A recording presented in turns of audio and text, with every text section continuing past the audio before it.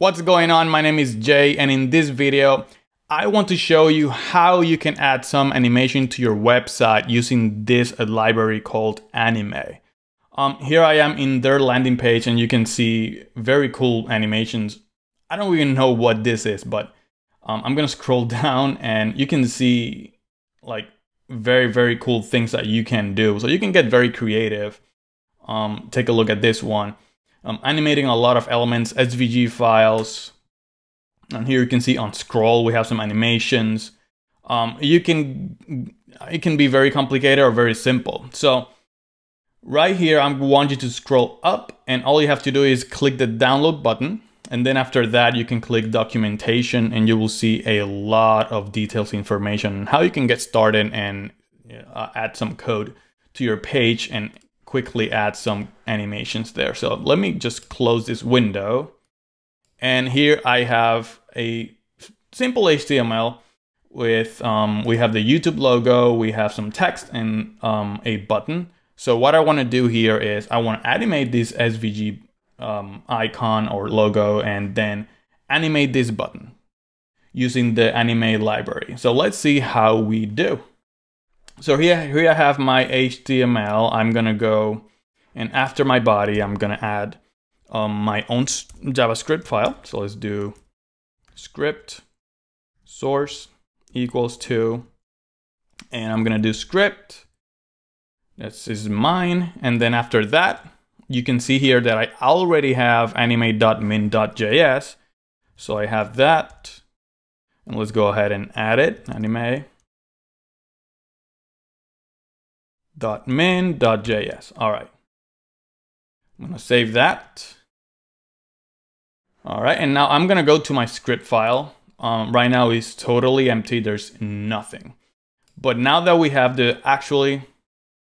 we need to add this the anime first. If not, this is not gonna work. Sorry about that. Make sure you add the anime library first and then your JavaScript file. Because if not, it's not going to work, okay? So let's go to the script file, and now we can just start coding. So the first thing I want to do is add some animation to this download button. So let's see what we can do here. I'm going to create a variable first. Let's call it button. You can call it whatever you want. Equal to document. Whoops. Query selector. It's right here. And let's go back, and I think I added a class. Yeah, so it's a class of button.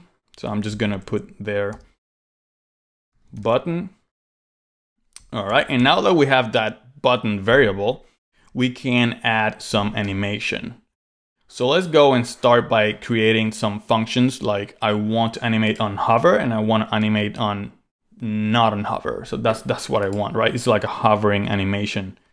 So let's go ahead and create a function to do that first. So let's do, I don't know, const mouse hover animation. You can call this whatever. This is just a function. I'm gonna do it a fat arrow function, which I like a lot. You can do regular function, like whatever you want. And here is when you start the magic. So let's do anime. Oops, that's not what I want, just anime. And here, we're gonna add some options. So this is our hover. So when I hover, what's gonna happen to this button? So first, we need to add the targets. And what is it? The button variable, okay? Which we have already, all right? We're gonna add a comma, and I wanna change the width of this button. So I'm gonna add width, and I'm gonna do 100%. It doesn't have to be 100%. Do whatever you want. And something else that I wanna do, I wanna scale the button. So let's do scale. And here you can see like I'm adding all these different options that we have. If you go to the documentations, you will see everything, okay? They have a lot of things that you can do. This is just like the basics, but it works for a lot of websites that want to do some animations. And here we have more options inside scale. So I want to do a delay first. I want to delay the scale. Let's do 800. And then the value of that scale. So it's going to be like 1.5, or it can be like the double. You can put 2 if you want like the double size, but I don't want to do so much. So let's do just 1.5. All right, let's go here, comma. What else I can do? I can, the duration. So how long it's gonna be. Let's do 1.5 seconds, something like that. All right, I think we're good. So it's gonna, with 100% scale, and then it's gonna be 1.5 seconds. All right, and now that we have this animation, I need to add an event listener. That way when I hover, this function triggers, right? So let's go ahead down here after the whole function. Let's do button.add event listener. And it's gonna be on hover. So it's gonna be mouse over, that's how it is. Comma, and then the function, which is the mouse hover animation. So let's do, oops, no, here. There you go. All right, so now we have an event listener, and it's gonna trigger this function when you hover the button. So let's save that. Let's see if that works. So let's hover the button, and there you go. So you can see that it happened, but now it stays there. So we need to do the same thing when we are not hovering the button, but it works. So I'm just gonna reload this page. So you will see that the width is gonna be 100%, and then it's gonna scale, but there's a delay. This will be a little bit of delay. So width and then scale. So that's why we have that delay there, and I like it. So let's go ahead and create another function. So I'm just gonna copy this one, paste it, and this one we can call it, I don't know, mouse out animation, call it whatever you want. And now what we're gonna do is, let's just change the width to half, and the value of the scale is gonna be 1, which is like the original size. Duration, let's leave it the same. So right now, let's create another event listener. So I'm just gonna copy and paste this one. This one's gonna be mouse out. All right, so it's the opposite. And now we need to change the function. Where is it? Mouse out animation. All right, so let's save that and see if it works. I don't know. Sometimes I code something, I don't know if it's gonna work, but that's how it is. That's web development. All right, let's hover. All right, and let's go out, and there you go. So you can see you hover, it go with 100% and then scale, and then you go out. It's doing the same thing. It's going 50% and then scaling back to 1, which is the original size of the button in scale. So it's that simple. You can see how powerful this is. You have a lot of options. I know this is like a very simple animation, but I just want to show you, that you have options to do simple things like that. And now let's try to animate the SVG file, the SVG path. So right now you can see I have only the stroke of the SVG. So I want to animate that. So let's go ahead here and let's do anime. And then the options, scroll down. So target, the logo has a class of YouTube, and then we're gonna target the path of that SVG file, okay? Comma, let's do, there's specific options for SVG files, and this is one of them. Stroke,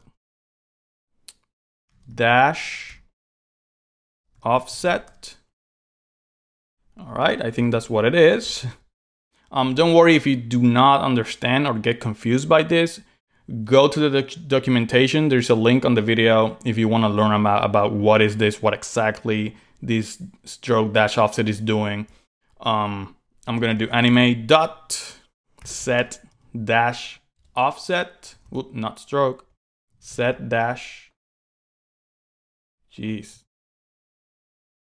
All right, just like that, comma 0. Easing is gonna be is in out. Nope, is in out. All right, like that. Duration, I'm gonna do the same one, half a second. Direction, we're gonna do alternate, which it means when the animation finish is gonna go back. So direction,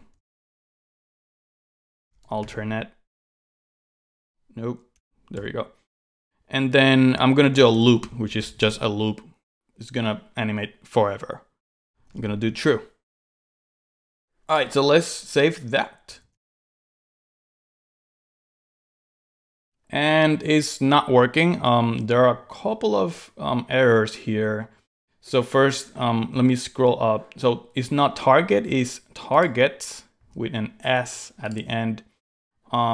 Looking here at the documentation, the easing actually is in out sin, something like that. So make sure you look at documentation because you're gonna do some errors if you start creating your own stuff or making up things like I'm doing right now.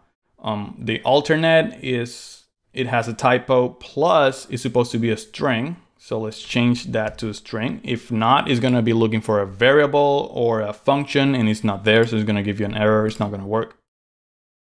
And it's alternate. All right, now hopefully this works. Let's save that. There you go. So now you can see is animating the stroke and then going back and forward, and it's a loop. So it's gonna go forever. Plus we have our animation of the button here. You can see this logo animations on a lot of websites. When you hover, you know, the logo starts animating. You can do it with this little small code of a block of code. Very simple with anime library. And of course, this is just a very simple tutorial just to get you started, and you just go from there. There's a lot of options. So get creative, okay? That's it. Subscribe if you want to keep learning, and click on the bell icon to receive notifications every time I upload a new video. Thank you so much for watching. Have a beautiful day. Bye bye.